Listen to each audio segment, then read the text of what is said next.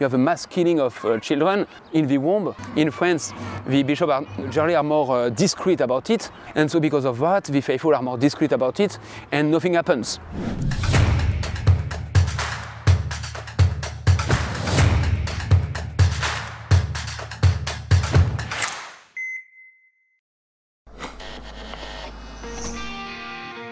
Hey, we're here in Warren, Massachusetts, and we're so excited to catch up with one of my heroes, a father of 14 children. We're so excited that we were able to speak with him today and also speak with Canon Dumont, who represents an incredible gift to our community as he continues to support life and support the pro-life cause here in the United States. We're so excited you're going to be here. Continue to share with all of your friends, like, comment, and subscribe, and we will see you on the Pro-Life Tour at prolifetour.com. My name is Stephen Rust, and I'm excited to be on the Pro-Life Tour. So we were told you had 14 children, and we're expecting the 14th in August. So a lot of people say, well, we have this overpopulation problem, we should limit our kids, maybe one kid, two if you're lucky. So why is God calling you to 14? We didn't plan it, but I suppose if you asked us in the beginning if we ever would imagine having 14, the answer would be no, mainly because we didn't know any large families. That being said, it's a much richer family life than we ever would have imagined. I think there's oftentimes a suspicion, like you say, kind of the overpopulation thing, which is just people are ignorant of the fact that that's the exact opposite is the problem, that there's too few babies being born. Too few babies? Why is that? Yeah, Tell me more. I think there's kind of a demographic crisis, right? So where people aren't having a great number or even a replacement level number of children, you know, I think the figure that's thrown about is 2.1 children born per woman in order to keep a population kind of stable. When you drop below that, of course, the population over decades will drop, and that can have implications, say, economically, culturally, all those types of things, negative events that will harm everyone actually in a society. So far be it from the responsible thing to limit family size, it's actually the more responsible thing, actually from a common goods perspective, to have more children, right?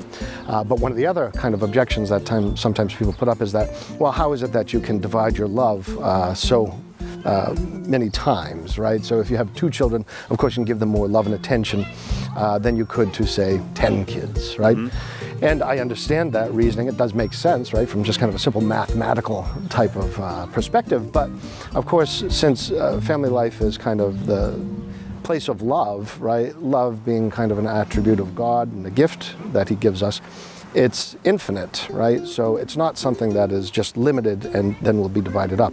It also fails to take into account not only the love between the parents and each other and the children, but also between siblings, right? There's a great deal of love between siblings, which has been one of the great joys of our married life, is to see the closeness between our children.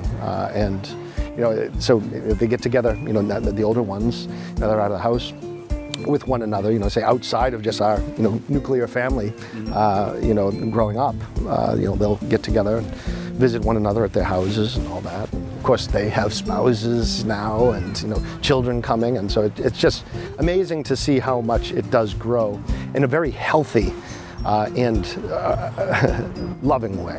For anyone who wants to get involved in the pro-life movement or just, you know, live a pro-life life, you know, what is your advice for them? I would say basically be open to life, right? I think it's very easy for people to be scared nowadays. Even though we've actually lived in very humble circumstances, God has always provided a way for us to accept life.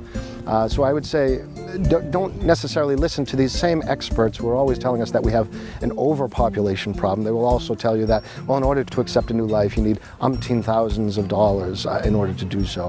While the math looks nice and tidy on a paper, real life oftentimes does not work that way, especially when you allow God to enter into it in the help of His grace and all that. So I would say don't be afraid to accept new life, right? I'm Canon Pierre Dumont, and I am excited to be on the Pro-Life Tour.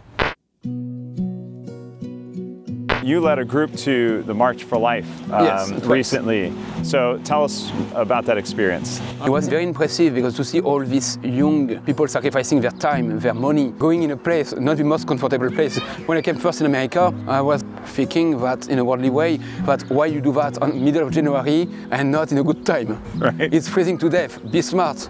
And when I did it 2 years after, in fact it was beautiful, it was a real pilgrimage, it was a real sacrifice. And to see a huge crowd full of life, full of energy with this sacrifice to go in the middle of winter, because Roe versus Wade was done in the middle of winter, so we do as a sacrifice, and it's a penitential act because there is a reparation side faced to this crime of abortion. Sure, it's painful, but it's painful for the Sacred Heart of Jesus to see all this soul that He created, all these babies who are killed in the womb. We can suffer in our flesh a little bit like He suffered on the cross for us. Yeah. So you said that abortion is a crime, but some people just say it's a clump of tissue. But science doesn't teach that. Science teaches DNA, and there is life, there is its own life, there is a special DNA with life. So if you go in a little bit of science, it's not just tissue. We can say it's just tissue, like I'm a piece of tissue and you too. And we are alive, yes, like this tree is also alive, it's a piece of wood. There is more than that. And there is not a difference between the embryo of one day and the embryo of today. There is some little difference, yes, like there is difference between a man of 20 years old and 21. There is little difference, but there are accidental difference. There is nothing, there is not a changement where at one time you became human and one time you are not human. Right. And so for some will say, oh, but no, when they're younger, only 1 week, it doesn't look like a baby. If you have a man who born with a baby born with only one eye and no arm, he don't look like you and me, but he's still a human being. And it's now after we can go in all the craziness of even racism, because you don't look like me, because you're Chinese or because you're African or because whatsoever, you don't look like me, so you're not a human being. All this idea of look like is not the same. And to kill this life, it is to kill. It's not just to get rid of some tissue. It's not taking care of our nails or whatsoever. Yeah, so there was recently a ballot initiative vote in Ohio where there were surveys done after the fact, and people who identified themselves as Catholic, a great number of them voted for abortion in all 9 months of pregnancy. So what's your message to Catholics who are voting for abortion? It's not because you're Catholic that you're a good Catholic. We have a good example, starting with Judas, starting with St. Peter also, who denied our Lord 3 times. There is different kind of Catholic in different way, but a lot are ignorant because the truth is not taught very well. In school, in Catholic school, sometimes the Catholic teaching is not taught, even quite the opposite, sometimes we'd say the opposite. In some parish, the priest doesn't do their job teaching the Catholic truth. They do not know. They do not know because no one tells them. I've talked to other people who say that somehow abortion is an unforgivable sin. What do you say to that, and what would you say to women or even men who have gone through an abortion? There is not a sin which is not unforgivable. Even St. Peter, who denied our Lord 3 times. There is Mary Madeleine, who have a very bad life. She converted and our Lord forgive her. The only one who cannot forgive you is yourself. Why? Just ask forgiveness to God, God will forgive you because He died for it. If you murder someone, you can be forgiven, there is confession for that. So if you murder someone in the womb or outside the womb, there is confession available. What do you say to religious leaders who don't want to talk about this issue? Leader is to lead. And so I don't want to lead in every single subject, but why you don't want to lead towards the truth? It's about life we talk. I would like to see a Churchill conversation and talk against the Nazi and the Holocaust, and doesn't exist. Only Pope Pius XII talk about it. He could have speak more, or we can always speak more. You have a mass killing of children in the womb, and you don't want to talk about it and lead about it. So I understand that you don't talk about it every single sermon. You have to address the subject once in a while. You have to lead by example. Now, sure, you pray for it, but it's not just, you're not a private person, you're the leader, so you have to show them, you have to tell them that you pray for it, and you have to encourage them to pray for it. It's one of the things who mark me when I came to America, to see all these bishops and all these priests involved in the pro-life movement. And it was a real comfort, because in France, the bishops some are talking about it, but generally are more discreet about it. And so because of that, the faithful are more discreet about it, and nothing happens. We are leaders, we must lead.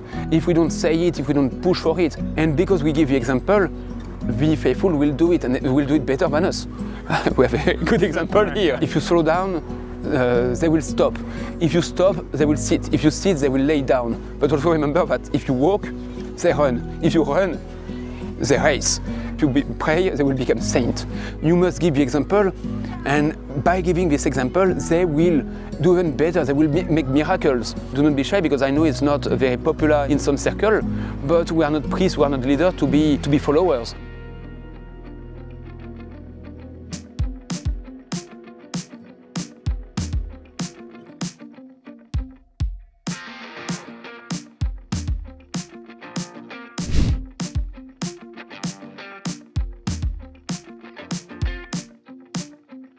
Albany Family Medicine is the one doing abortions here in the New York State Capitol. And so here we are, it's on the 4th floor, right across the street from the hospital. And I think it's deplorable that they would think that abortion is family medicine, and it just isn't. It just isn't. And so here we are at the state capitol. We just came from Warren, Massachusetts, over here back into New York. And we are so blessed that each and every single one of you are joining us on this pro-life tour. Make sure to like, comment, and subscribe, and we'll see you on the next stop during this pro-life tour, prolifetour.com.